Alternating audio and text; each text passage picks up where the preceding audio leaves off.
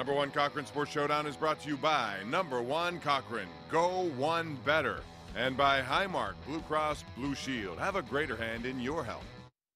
All right, Thursday Night Football, Joe Flacco got a concussion. Kiko Alonso came in. Flacco third and long, looking to rush for a first down. He gets and then a late slide, he gets hit in the head. So everyone went nuts.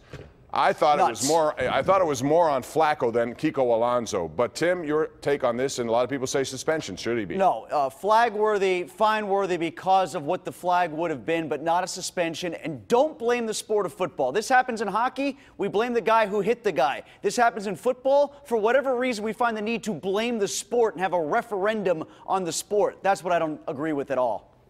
We can talk about the sport, but can't we do both? I don't like the Alonso hit, and I don't like the sort of they take concussion seriously, they don't take concussion seriously. We see the same stuff happening in the NHL. Either you're serious about head injuries and taking them out of the game, or you're not. And the NFL isn't, and that's cool, but don't go masquerading around like you actually care about guys' brains.